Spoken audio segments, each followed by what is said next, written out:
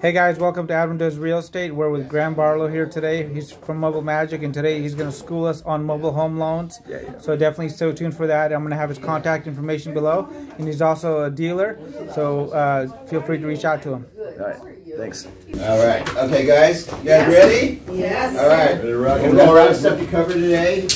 You know, this is I was just talking about, this is a great problem to have.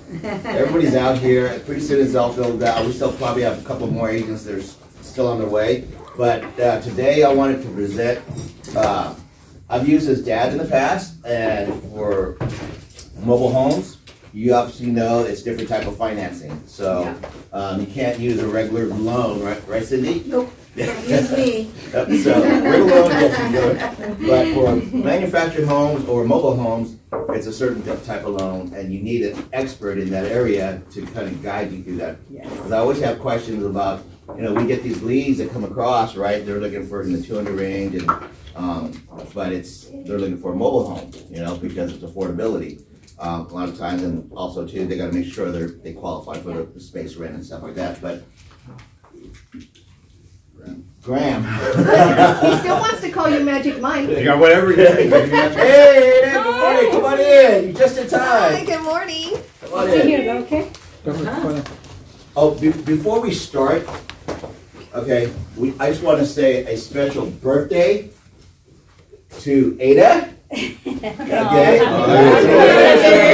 Happy birthday. 1, 2, 3. Happy birthday to you. Happy birthday to you. Happy birthday, dear Ada. Happy birthday to you. All right. Your cake is in the break room.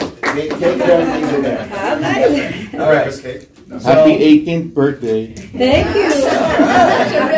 23rd. So, you know, I believe mobile homes in this area are the last affordable homes in the Bay Area. For people that are working class, you know, a lot of times it's the first step or a last step for individuals. A lot of people don't want like maintenance, and you know, of course, there's a space rent. We're gonna get into all that, but I'm here representing Mobile Magic, my dad's company. Been working with him we created it in 2000, and been working all of his computer. And then I went to college to not work for him, and then I graduated in 2011 with a job market crash, and I was like, Dad, I'm coming to work for you, and I don't work. So you know, it's kind of funny. So you know, what's my goal here today? You know, what is my goal? You know, well, it's very simple actually. I want to provide you with the comprehensive knowledge about mobile homes in a big sense, and be able to answer your questions, so that you can be more confident in your understanding of these things, so that you can serve your clients better, all right? So that you can sell more of these and sell them faster and more efficiently. In the end result, you can make more money, right? That's what we always want to do, right? We always have to do this is to make more money. But that's not always the end goal, it's always to serve, in my opinion. So how I'm going to do this, a quick outline.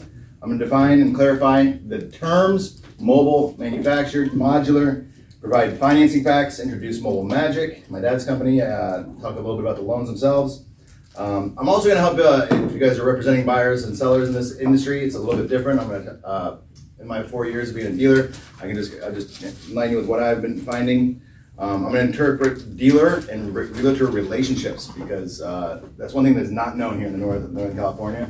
Also I'm going to introduce governing entities of these personal property homes, like who's in charge, all right? So, all three terms, mobile, manufactured, modular, they're all describing what? A prefabricated home, right? It's something that was built in some warehouse and then brought to the site and erected or married or whatever you want to call it, right?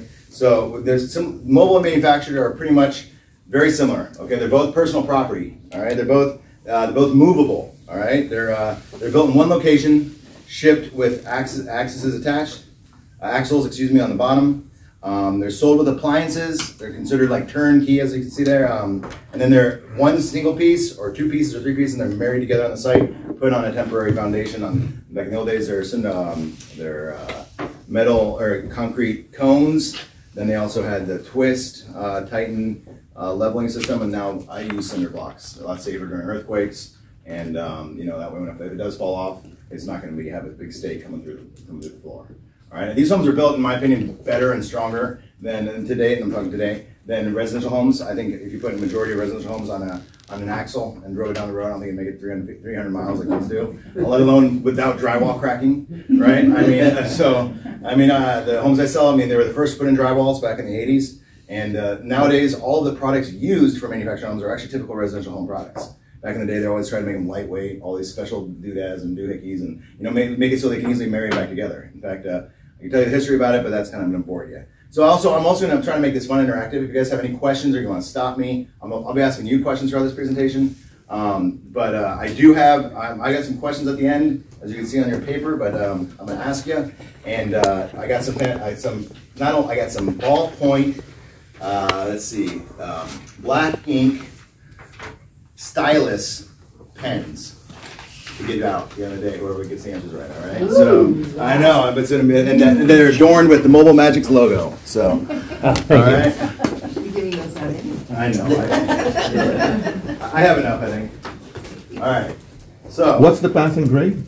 D gets degrees, I think, nowadays, right? Once you get an upper division, I guess.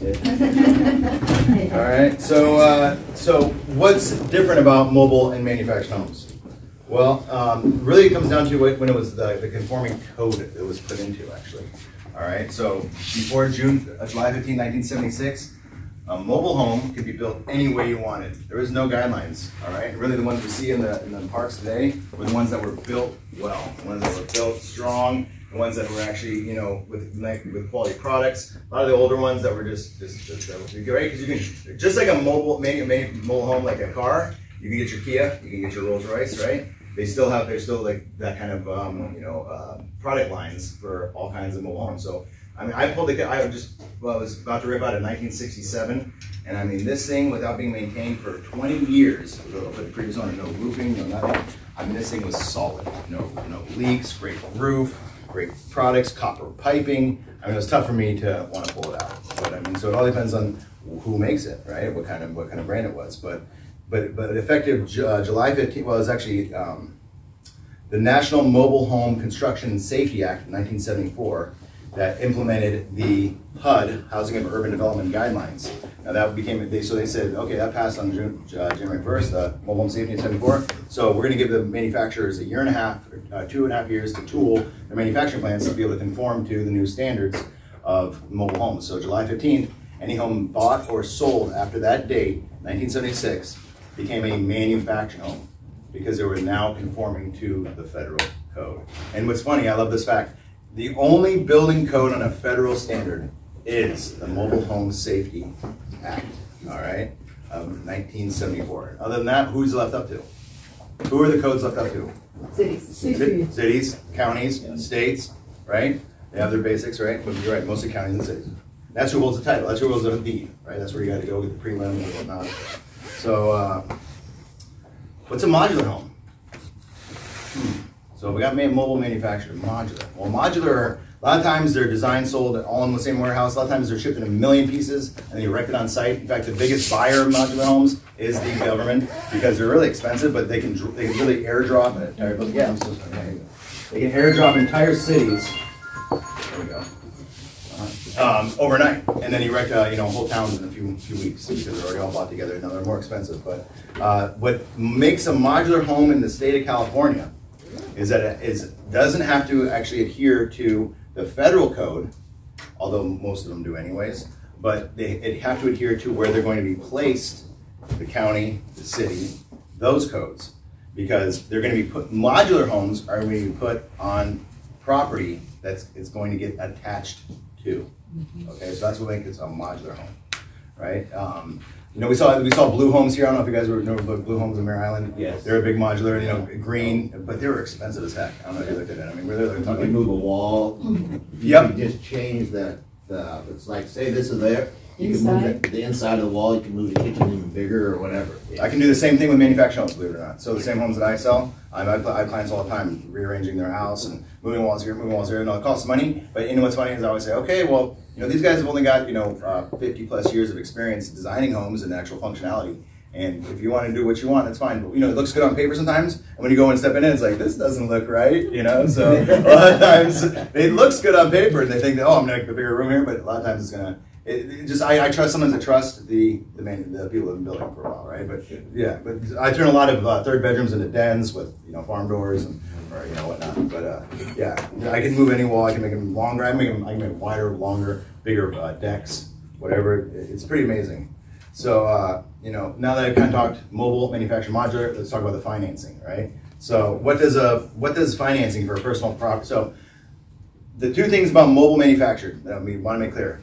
They are personal property, right? You're not getting the land. That's why you can't do the loans. That's why most people aren't going to offer the loans, because what makes personal property?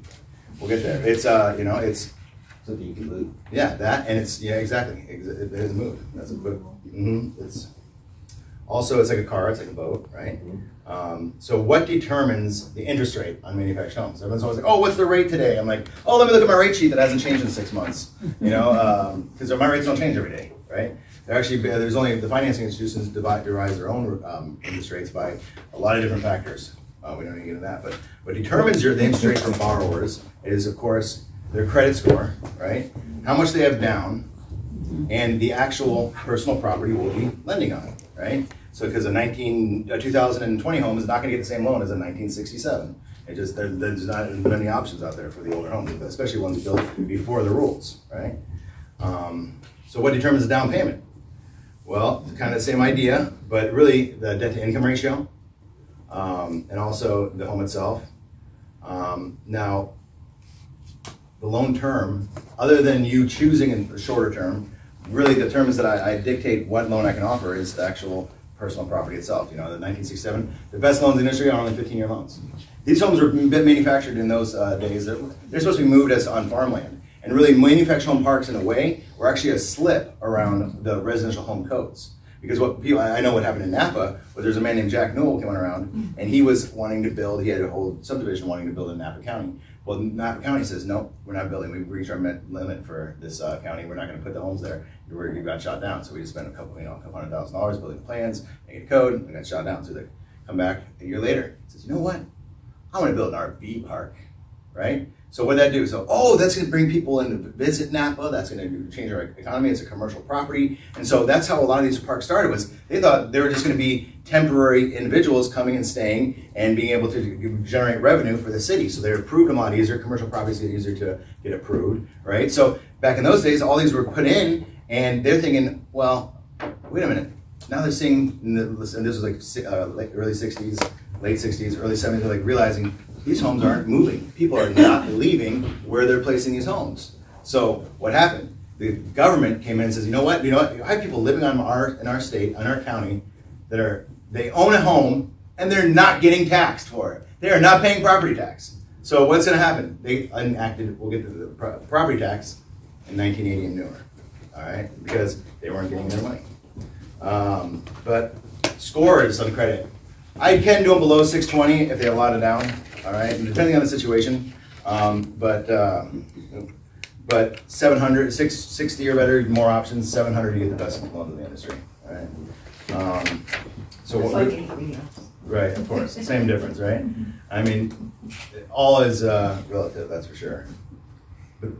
So why is financing different? Well, real property, we said earlier, you get the home, the land, and what? Don't you get like 50 feet of airspace when you buy a home? I heard something like that. You get all the airspace. Yeah. Well, I'm saying directly above the house, 50 feet is you own. I'm pretty sure. It does go up to a certain point. Yeah, exactly. I can't remember exactly how much. So, I mean, I'd be charging planes to fly over me, But the best tip there on the real property is, you said it, immovable, right? So that's why when you put a regular home on the land, it's got a foundation, it's not moving anywhere. That's why it becomes a part of the real property, right? It's real estate, right? But a mobile in a park, we already went this, temporary foundation can be moved. All right, so let's talk about loan similarities between these and regular homes, right? Well, I thought long and hard, and I was like, you know what? There's not too many. So here's the ones I got. I think you have some questions on that. But they're all governed by the CFPB.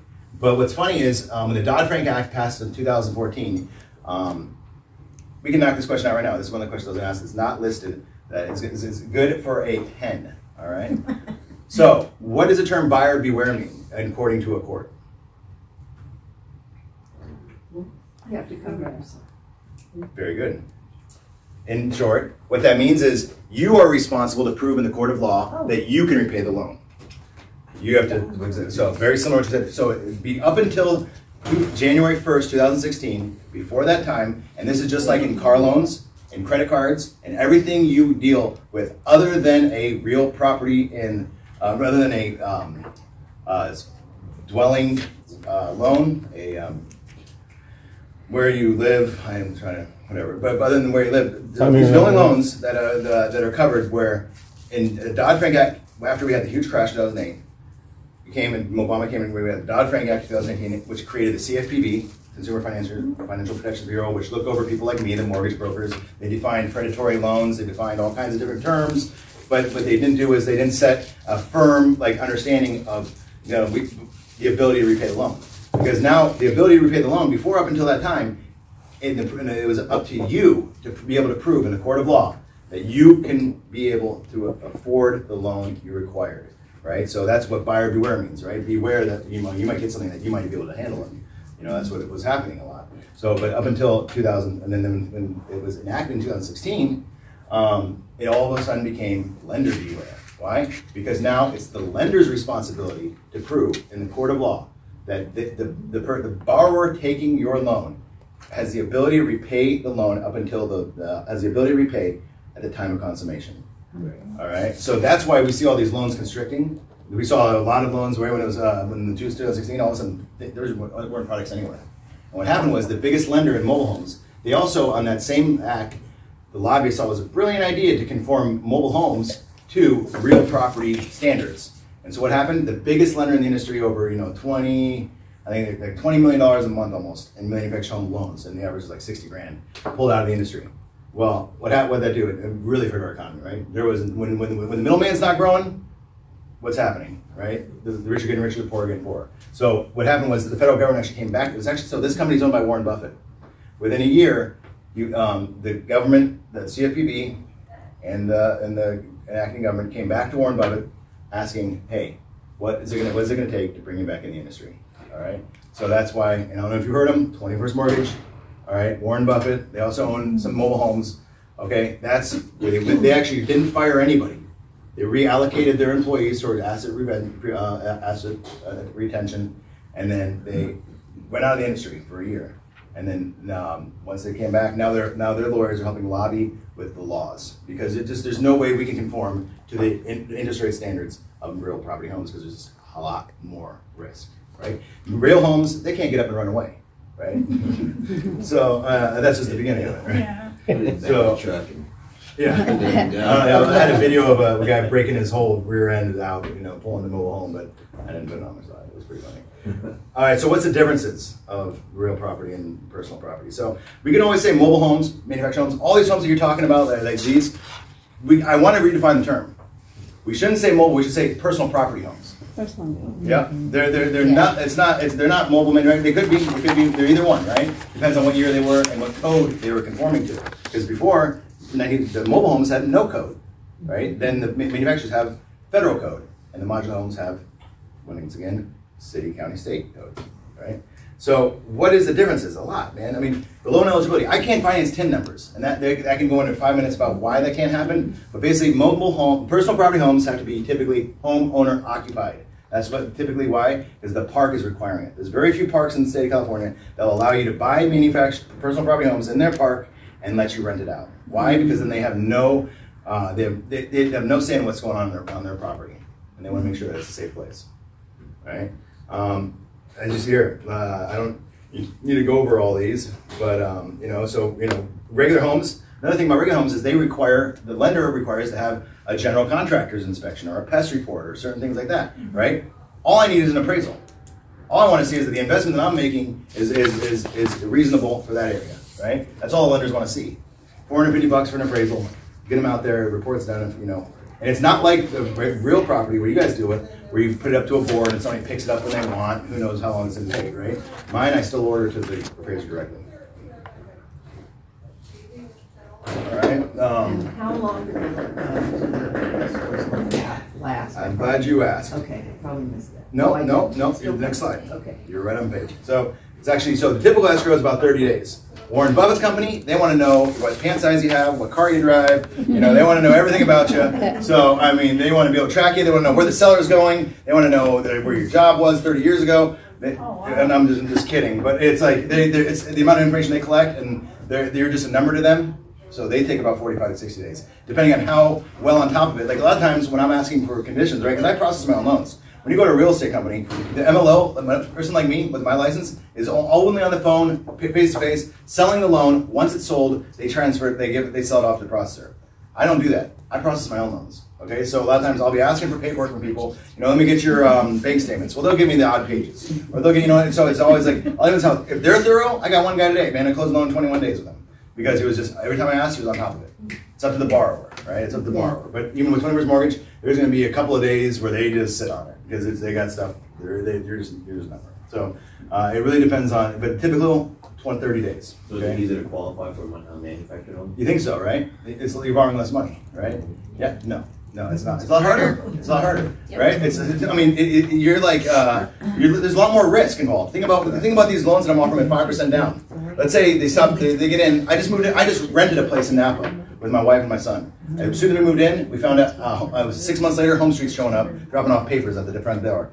I'm a mortgage broker. They're not looking for a refinance. As soon as I moved in, the guy stopped paying his mortgage, right? I mean, and then I found out, that's just my personal experience, but it sucked. I had to move out because they foreclosed on it, right? And so that's the thing is, let's say someone's going to 5% down, closes the loan. If the lender has to go back in there, right? They stop paying the space rent. So now they have penalties with the space rent. They got to pay the $800 back 6 months, $4,800 right there. Then they got to pay to sell it. Then they got to pay to fix it up. You know, so the risk is that, I mean, people are like, oh, I'm only borrowing $60,000. I'm like, yeah, but look what we're holding as collateral. You know, you could literally, it could get legs and run away and never see it again, right? I mean, I've heard of people wanting to get a loan on that home and then knocking it down and putting a new one. You can't do that, right? As soon as that HCD, we'll get to it, but as soon as the HCD sees that it's been demolished, that lender is going to be coming after you for the funds because that's what the collateral's at, right? So the interest rates are higher. It's harder to get approved. I mean, I can't do tax identification numbers. I mean, you saw the list. If you want to come back, we could revisit that later. But I mean, they're a lot harder because it's just a lot more risk for the lender. Okay, you know, interest rates. Everybody goes, oh, what's the interest rate today? Well, there's a few factors, right? I went over the factors: or credit score, the down payment, the home itself. I got interest rates from 4 to 14% legally. Okay, I mean, we're not even high-cost mortgages anymore. You know, all these terms, there's all these triggering terms that trigger certain CFPB inactions that a lot of times we don't apply to. Okay, because it's just different. It's a personal property home. You know, so the triple terms, 20 years. New homes that can do up to 25. I've heard about a product coming out with 30. But Warren Buffett's, they go up to 23 years. There's no co-signing. This is another thing you guys should all know. I should have put this on your questions. Co-signing, not allowed in manufactured homes. Okay? Because why? Because whoever co-signs goes on the title of the home. Whoever goes on the title of the home, the mobile home park wants to see that is moving in. Right? So we have a program called what's a buy for program, meaning let's say you wanted to buy a house for your son. Okay, well you're going to buy it. The park's going to require your son to go on title, so the park has to write a letter to the lender saying that they're requiring it, so that way the lender will allow him to go on title. However, you have to solely qualify for what your debts are right now, plus the new debt that's being added on.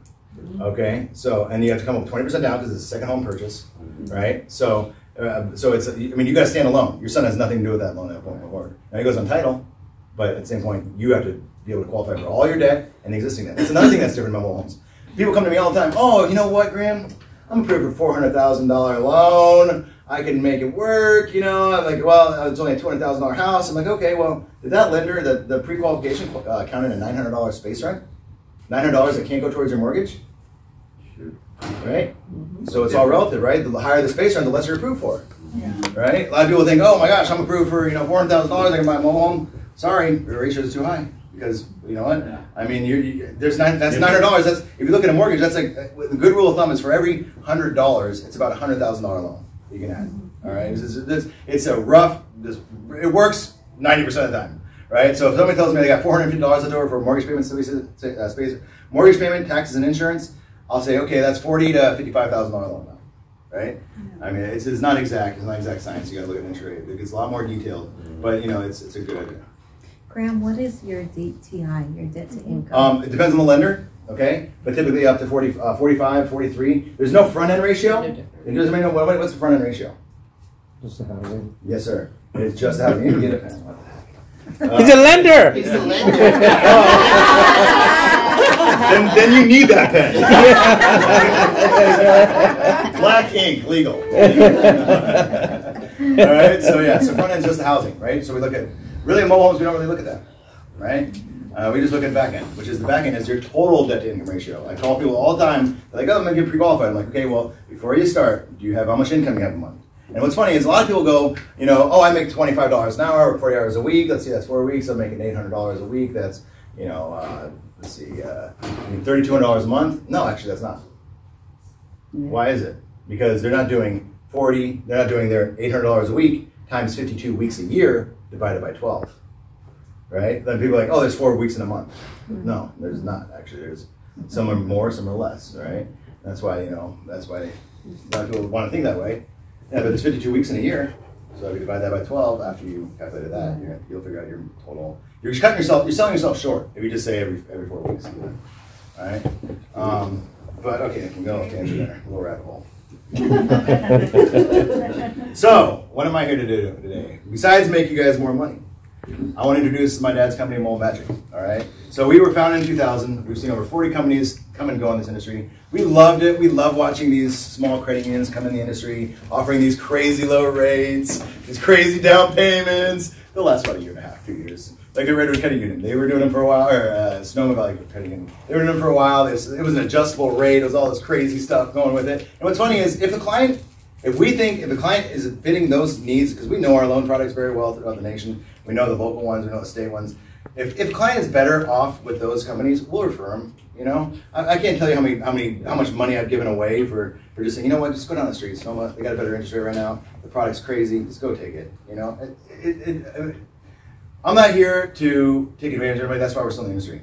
You know, that's why all these. I mean, we've been a mortgage broker since 2000. My dad we moved from Michigan when I was 2 years old. All right.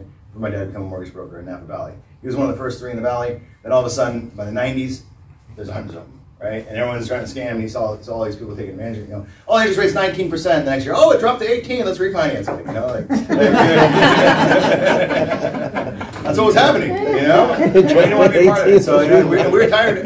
He was tired of all these people coming to me. Hey, let me get him a home loan. You know, no one.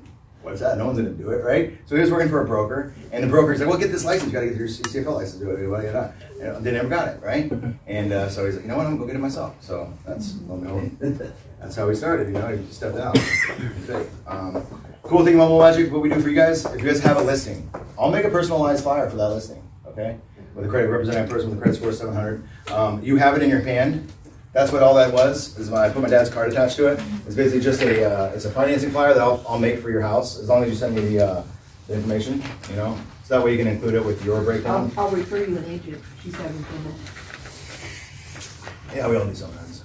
Yeah. But no, I'm happy to help her. You know, what's crazy is a lot of times I can give them a loan, but the park won't approve them. So in addition to being approved for being loan approved, they got to be approved for the park, right? And the park, some parks have strict requirements. It really depends on what the park their goals are and what they're wanting to do. Sometimes they'll implement new strategies to be able to kick people out and get people homes out. A lot of people are getting taken advantage of by their mobile home parks. Okay, that's why in the 70s there was a group that banded together called the Golden State Manufacturers Homeowners League (GSMOL). That was over 90,000 people strong. And now it's slowly dwindling because they're getting more active. They basically harnessed these people that were doing all these pass-throughs, right? Oh, we want to get so let's say space around $500. We want to repave the whole site, right? So everybody should pitch in $20 a month. In 2 years, we'll have enough. No, actually, that should be included in your monthly rent. There's all kinds of stuff that happens, right? People getting kicked out. And being in the industry, I can't tell you how many times I've been taken advantage of for being a new dealer.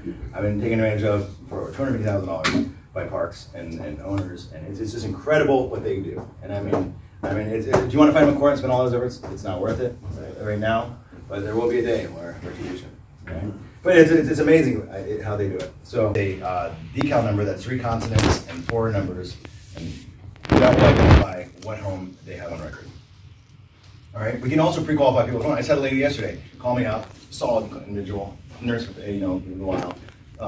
I wrote a pre-qual, I'll send it out to her later, but without even getting her loan out, you know?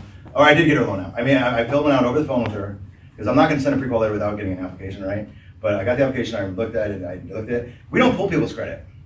Mobile Magic, we won't pull your credit. Why? Because in this industry, credits are getting slammed, all right? First off, even if I had a credit report, no lender was going to accept that. They all pull their own these days. Unless you pull it under the same code, it's not going to batch together, okay? So, and on top of that, they're going from park to park to park, and they're pulling what? Residency applications, right? Because the park is going to pull their credit to see if they can be approved for residential or their rent. So their credit's getting slammed every other way, so why should I pull their credit when they're not going to accept it anyways, right? So, you know, it's tough for me to, you know, I have the ability to, but it doesn't give my borrower client the advantage by doing it. So there's no point in this, right? But once we do have, let's say, really, in order for me to submit the loan, I have to have a home in mind. I have to have a property, right? I have to have something that's collateral. Because without that, I mean, I'm just I can't shoot you firm numbers, right? But once I do have all of the completed application, give me 2 days, I'll figure out which loan's best for you, and I'll tell you, I'll determine that. And we'll get you over some terms and conditions. And so a lot more patience. You know, realtors are all the time calling me up. You know, where is this going? What's going on? I'm like, well, it's a lot more fluid relationship than a real property home, and a lot of people don't understand that. You know, you're dealing with a lot more moving parts. You're dealing with the park. You're dealing with these lenders that can do what they want. I mean, you know, people are always like, oh, 30 days, I want to get done 30 days. You know, it's like, well, I'm gonna do my best, but I can't promise that. You know, I mean, really, I mean, if the borrower is taking time getting you all the information. Yeah, I had another guy just the other day, 2 weeks. I sent him out a 22-page pre-funding package. 2 weeks took to get back to me. Like, oh, we're gonna still close on the 21st. I'm like, it's the 18th.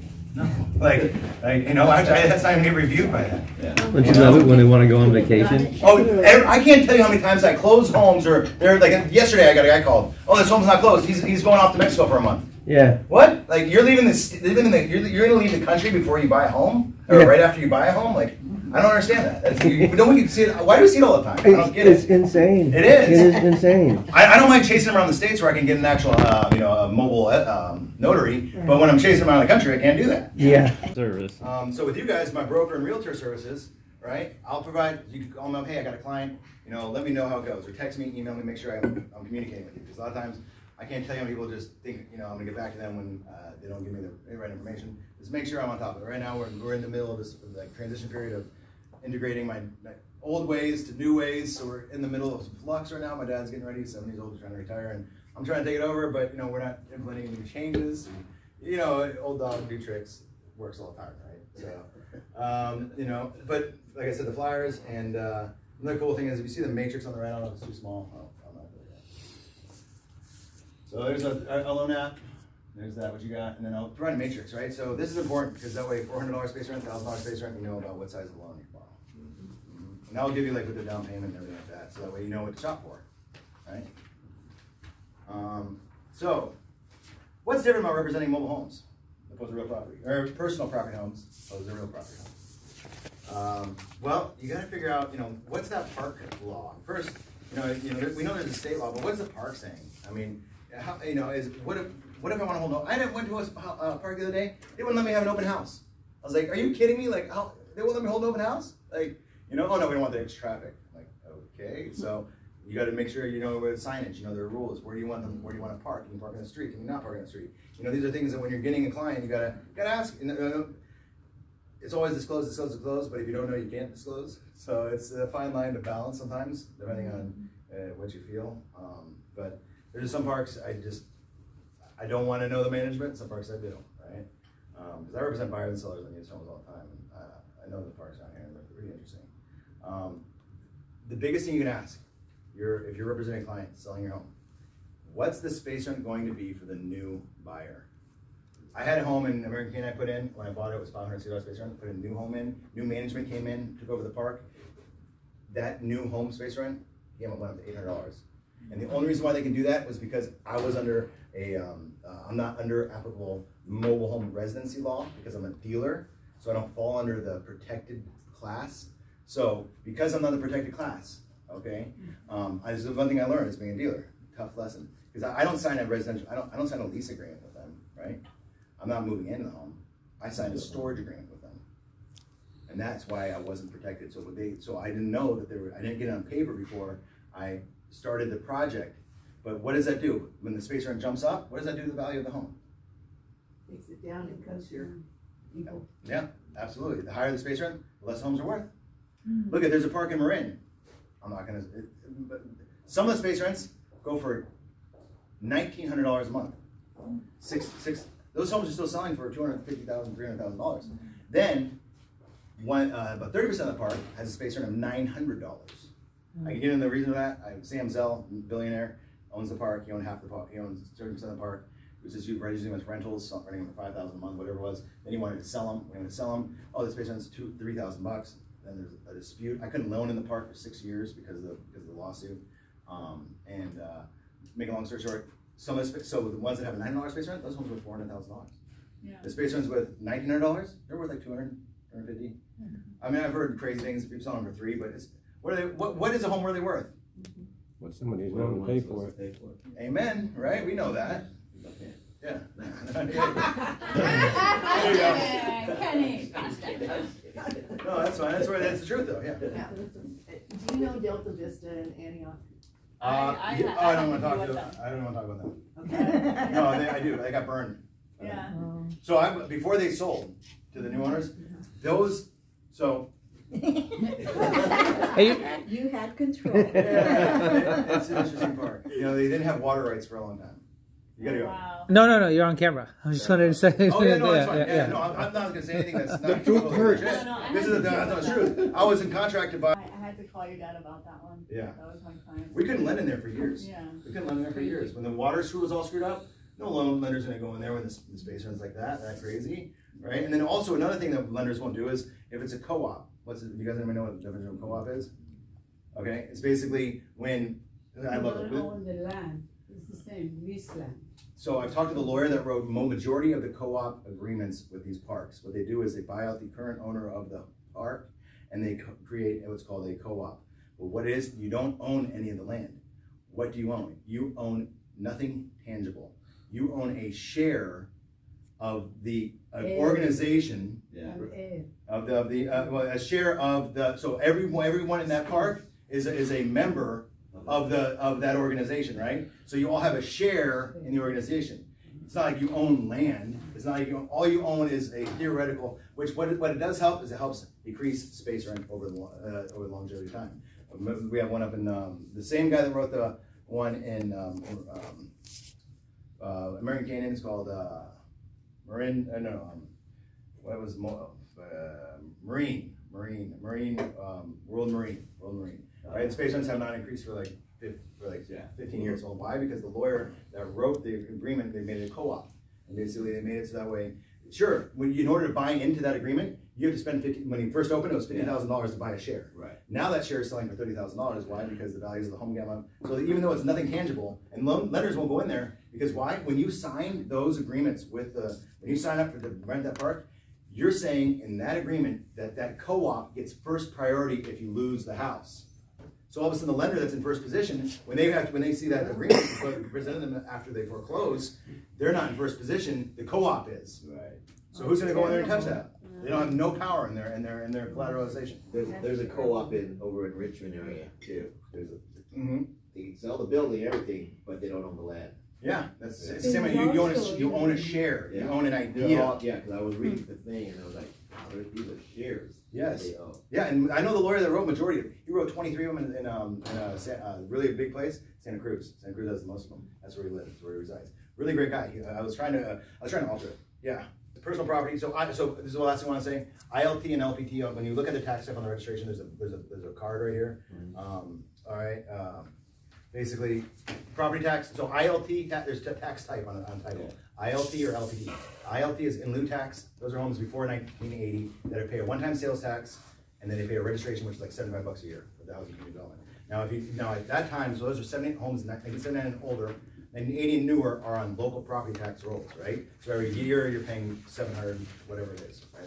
Whatever it is a month. But the way they determine it is the National Association of Dealers Administration Blue Value. It's assessing towards that. So it's a depreciating asset, so your taxes are going down, but it's still a lot more than registering. I call it the golden age of mobile homes. Built with rules and before taxes. 76, 77, 78. Okay, wait a minute, back up to that lot, so what you're saying is they're paying both taxes? No, so, no. So they're either one or the other. Oh, okay. They're either one or the other, 79 or ILT, unless they've been rolled over. What I saw all the time was, because really, when you time and transfer it, you can actually transfer the local property tax rolls.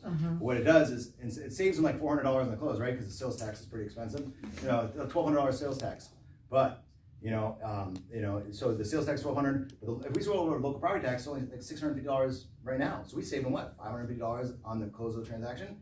Yeah, but that $650 is back next year, opposed to registration where it's only $75 a year.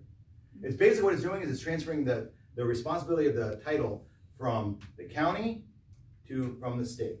ILT is the Housing and Community Development regulates that, right? Too much thought. Okay, so that's what. So don't do it. Like I said, don't. At the time closed, don't think you're saving your client's money by rolling it over to local property tax. You're not. Okay.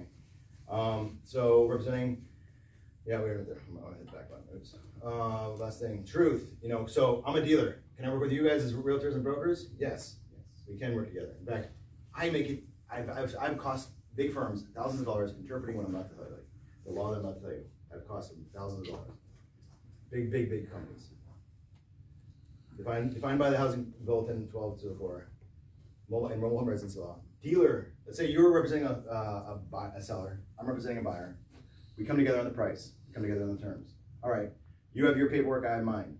Okay. The law states that even let's say we get it closed. 2 years later, your seller wants to sue you because you didn't do a good job. They can't. They sue me.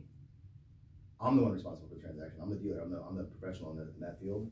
Because it's personal property, your liability just got removed entirely if I get involved. I know some realtors and brokers, they love to see me when I walk up because I do all the paperwork for them. They collect the same amount of money, right? Because whatever they negotiated with the seller, they are still entitled to. But see, brokers can only pay brokers.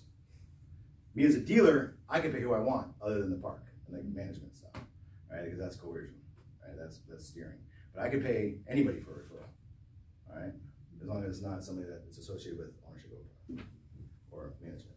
So the result is, because all the responsibility falls on me, you should be happy to see me if I walk in with a client. Because, I mean, I still want you to do your duties of your responsibility. I don't want you to look I want you to save all your face you can. And I'm just telling you, that's the law, and it doesn't mean that you need to compromise your integrity. But it's a good thing to do to be able to work with them. And you can still do our paperwork, just sign both. I mean, it's so silly how many realtors I fight with because I want them to sign my paperwork and we'll sign theirs.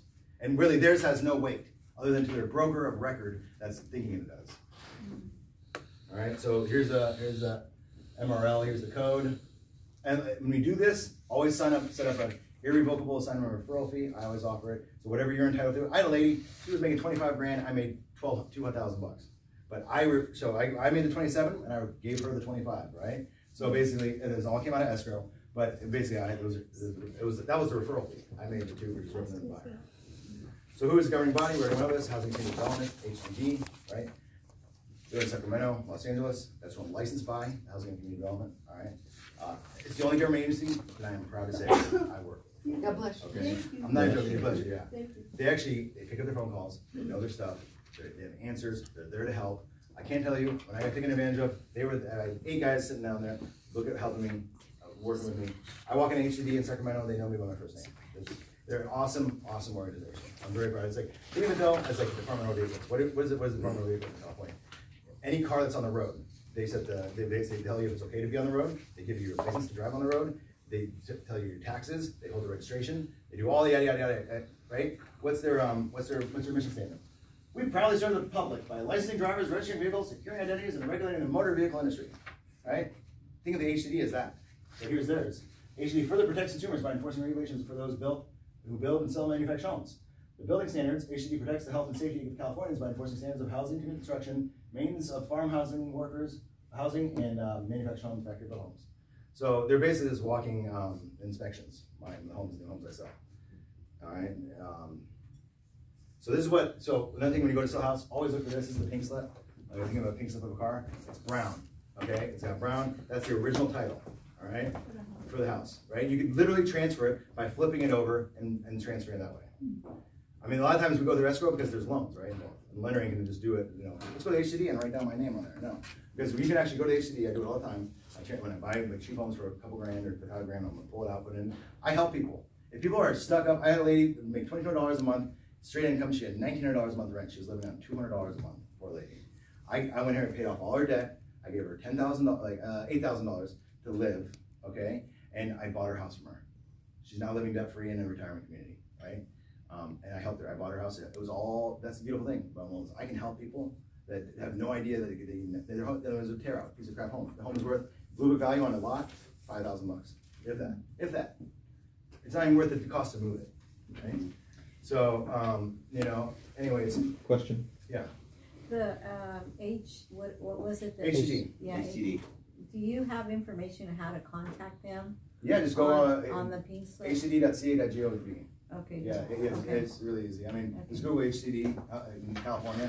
I mean, they'll break it down to every division you want to go. It's cool. None of the divisions in Sacramento. I recommend going there, honestly, even though it's. Is it in Sacramento? It is in Sacramento. I know it's worth the drive though, because you get stuff taken care of. All right, and they'll take care of it much faster that way when they're there. Because besides, they go in a till and you're in the. I know it's real. All right, so. All right. So last thing I want to introduce myself. My company is called Alpha Manufactured Homes. All right. Back in 2013, I was tired of clients coming to me, especially in Napa. Graham, would you help me buy a home? Would you help me sell a home? No, but Realtor A, they can. Realtor B, the dealer, whatever. Call them up. They're already pre-qualified clients. No one serves them. No one serves our working class. These are truly our working class people. And buying these family parks in our communities are our working class citizens. And I was tired of them watching them. First off, when the realtor was going to sell the home, they're not really trying their best, right? If the home's worth 100, they look at all the comps, right? And the market's up, right? Because these homes, they're less risk than a real property home, right? You might buy a home for $400,000, and all of a sudden depreciates. If I look at my parents, they bought an 87, right? $150,000. It's worth $750,000 now, right? You'll never see that. I mean, sure, I do sell some mobile homes from that sold for like $1,500 in the 60s that are selling for that. But it doesn't go as much. And part of that reason is because most people selling these homes don't try as hard, right? Because it's not making as much money. Because think about it, like I've increased the values of almost every park in Napa County because of the homes I sold. Because what realtors do is they'll look at the comps and they'll lowball the heck out of them. Like I say, I get clients all the time that are like, I want to get $115,000 out of this house. The homes are only selling for 90 in here. Sure, there's one that sold for 130, but you know what? Let's just put it at what? Let's just put it at 90, and we'll get a bidding war. Oh, that sounds great. A bidding war.